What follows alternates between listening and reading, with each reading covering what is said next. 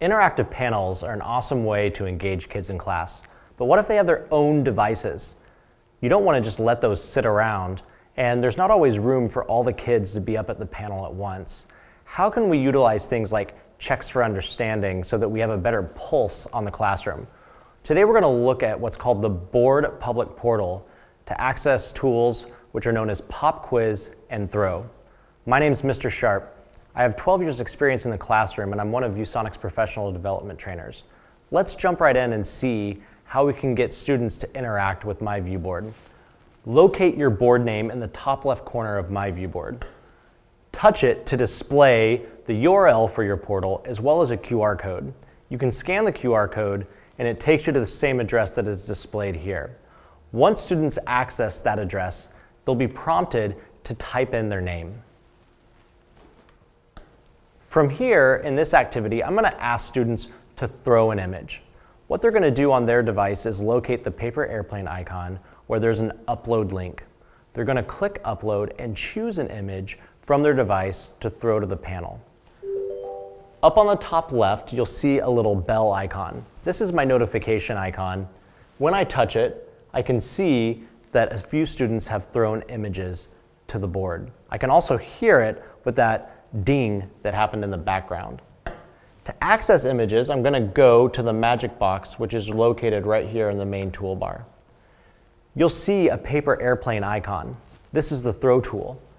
When I touch that, it shows all the images that have been thrown to the panel. I can see here that a shark has been thrown, as well as a wolf.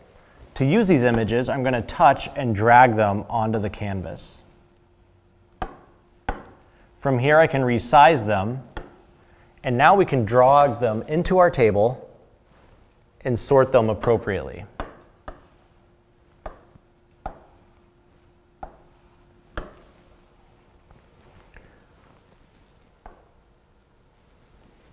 On this page, we're going to do a quick check for understanding to see if kids are following us on predators versus prey. They're going to access this through the Board Public Portal, which again is in the top left. Go to that URL. And then you're going to look for the icon that has, looks like fireworks, but with letters in it, A, B, C, D. This is the Pop Quiz tool for the kids. It's going to open a new screen, which is a blank canvas. Here they can draw or type on the canvas. When they're ready, they'll click the throw icon to throw their answer to the panel. When the answer is thrown, you can hear it with a little ding in the background. You can also look for the bell icon, and the bell icon is your notifications. You can check your notifications to see who has shared a pop quiz answer.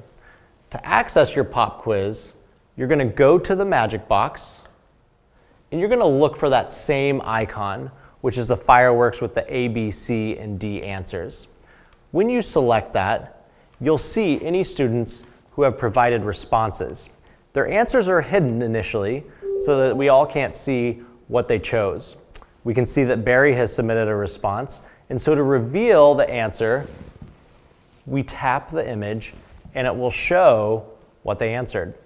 Now we have a cool visual to have a discussion about, wait, is a spider a predator or maybe is it both? Down here you'll see a save icon. If you want to save your results, you can select that and then choose a folder in your cloud storage. A folder will be created for every student who responded with an image of each one of their responses.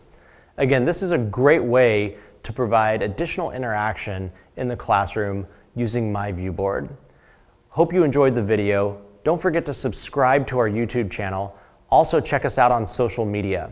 If you want to get in touch with us, read the description and fill out the form. We'll reach out to you. Thanks so much for watching.